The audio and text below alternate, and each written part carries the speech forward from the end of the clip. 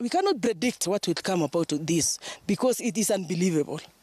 Yes, tunaambiwa ameenda, lakini tunaomba Mungu tu iwe kweli ni ajali peke yake. Isiwe kuna kitu kingine kenye kimepitia hapo. Lakini sisi tunajua ya kwamba kama ni mkono ya mtu, Mungu atatuonyesha. Na kama sio hivyo, tunaomba Mwenyezi Mungu amweke mahali pema. Na familia tunajua they came from a very very humble background. You can look at them, you can see them, and you can see the way they are mourning.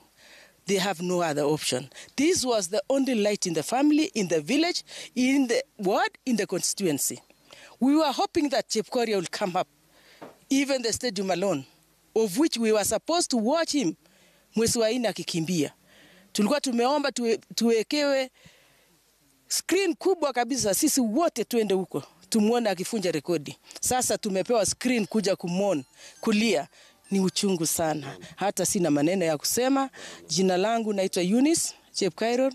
Wakati nilikuwa Senior Quality Assurance and Standards Officer. Bingwa wa mbio za marathon bwana Kelvin Kiptum ameaga dunia. Stay tuned. This is Comrades Vibes TV, the home of untold stories.